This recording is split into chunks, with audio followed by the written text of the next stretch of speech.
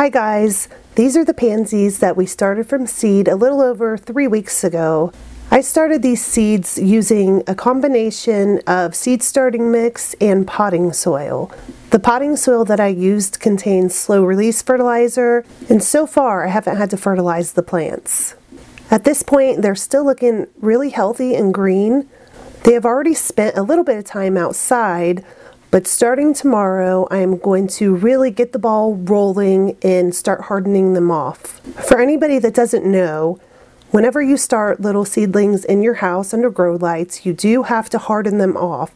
Basically, what you're doing is gradually putting them outside every day, a little longer every day, so that they can acclimate to wind, sun, and just all the stresses of living outside. The first day you take your plants outside, you want to put them in a really shady area, somewhere that's as sheltered as possible. And don't start your hardening off on a windy day. Your plants will probably get wind burnt. Anyway, so the first day you want to leave them outside for a couple hours, bring them back inside. The next day, you might want to leave them outside for 3 hours. The next day, you might want to leave them outside for 4 or 5 hours. And you want to gradually start bringing them into a more open, sunnier area as the days go by. And then after a week or two of doing this, your plants will be ready to live outside full time. My frost-free season starts in early May. Pansies can handle a frost, so I plan on having these living outside full time probably by the end of March, definitely by early April. Once I get these hardened off over the next week or two, they'll be outside all day long, and then I'm going to be bringing them inside at night.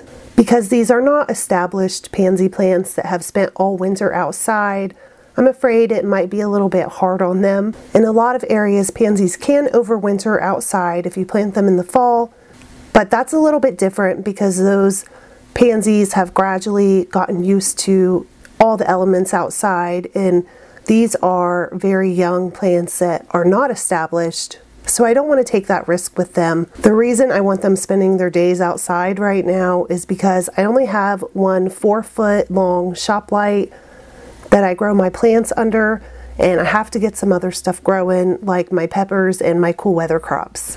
I'm going to be potting these up into bigger containers today, but first I want to kind of show you how I've been growing these for the past few weeks. I'm going to start with watering. I bottom water a lot, but also if I'm in a hurry, I top water. Bottom watering is probably the best way to do it because you just pour your water in the tray, take out one of your little seed cells, pour your water in the tray, and the plants evenly soak up the water. You just get a more even watering that way.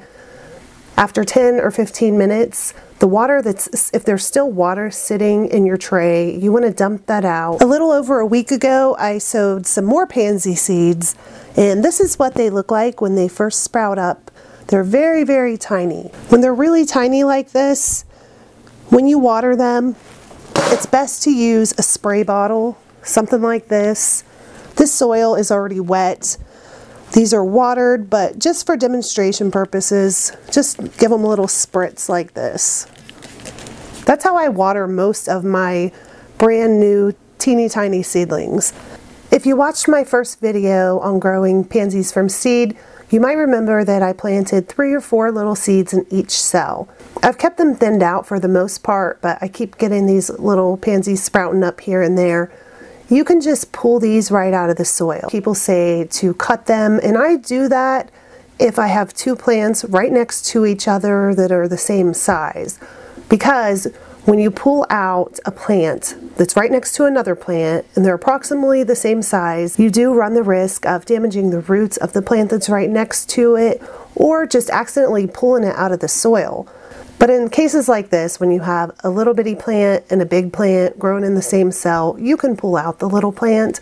It's not going to bother the big plant at all. Since my little plants are getting so big, I'm going to be potting these up like I said before.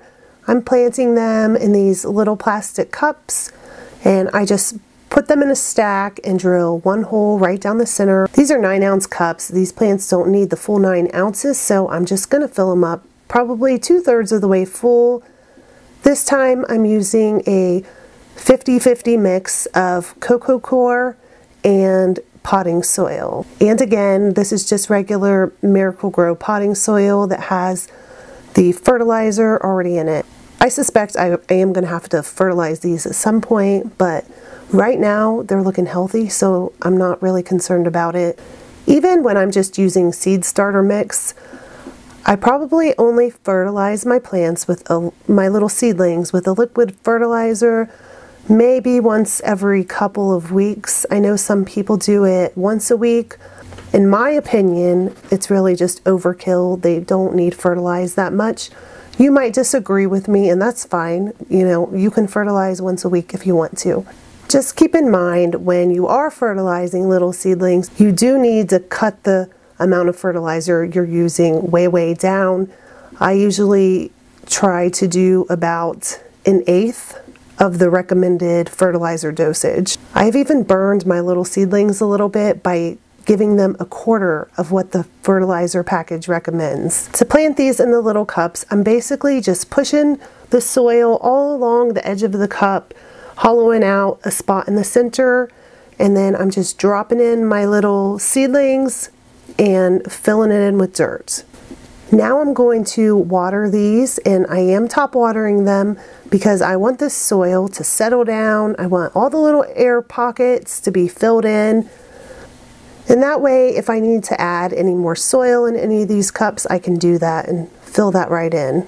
And that's all for this video. I'm going to keep you guys updated on these. I'm going to take you through the whole process of growing these, planting them out in the garden, and all the other stuff. Thanks for watching, and I'll talk to you next time. Bye.